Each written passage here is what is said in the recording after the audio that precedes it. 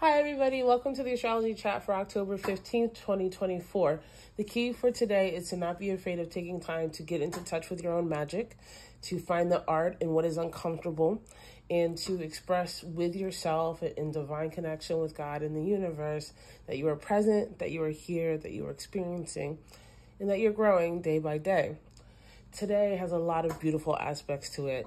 I say this because we have the moon in Pisces for most of the day. The moon is going to be in Pisces until 4:30. There's a half-hour void, and then the moon moves into Aries.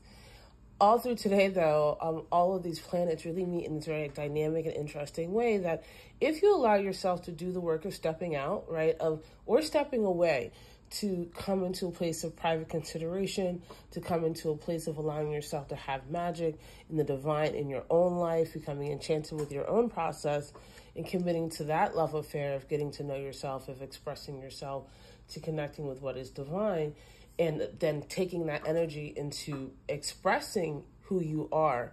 It just has a really beautiful flow. I say this because, first of all, we have Venus in trine to Neptune building all today. And this is just such a beautiful aspect. If you make sure that you are focusing it in yourself and in your own understanding and making sure that your connections with other people, places, or things are honoring the spiritual and the unseen element of the connection.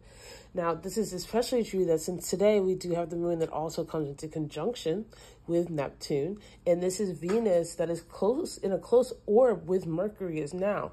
So this is having this really beautiful meaning of Pisces and Scorpio about emotions, about processing, about communication. There is a tension, though, with that Mercury and Scorpio building when the moon moves into Aries.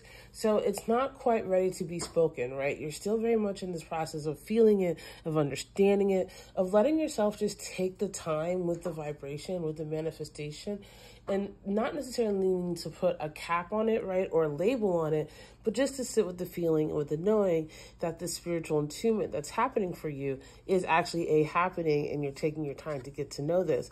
And this can come in many ways, especially since we have a sextile to Pluto into Uranus.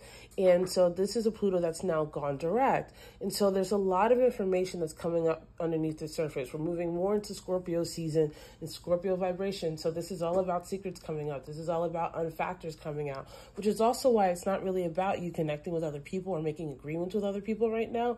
It's more about you tapping into your magic, into your divine, into your chord with the universe. Definitely make sure that that is center stage for you, especially since we do have a trine to Mars. So you're going to want to do stuff about this. You're going to want to get active. You're going to want to make moves. Again, we have a beautiful water trine happening where your emotions really are a part of it. And that's okay. That emotion is what leads to art. That's what leads to understanding. That was what leads to passion. And that's not necessarily a bad thing. It's about finding that within yourself that's balanced and healthy. We do have an in conjunction with the sun and a square to Jupiter. So there is going to be tension about other people around this and what it means, like, to find balance in what you're exploring and what you're realizing, which is why, again, I'm saying, do what you need to do, but definitely make sure that you take some time to always invite spirit into what is happening. If that means you're praying before you do something, if it means you're taking time to meditate, again, there's this exploration in the day to find out what is it for you that helps you connect with the divine, especially as we're now leading up to this full moon in Aries that is interesting. So let yourself be in that cycle. I actually am really happy about coming back under these stars. These are really beautiful. I'll probably do a little afternoon chat tomorrow since so much happened while I was gone. And I love you guys so much. And don't forget, there's a whole lot of divine inside of you. Let's see what kind of art that makes. I'll see you later. Bye.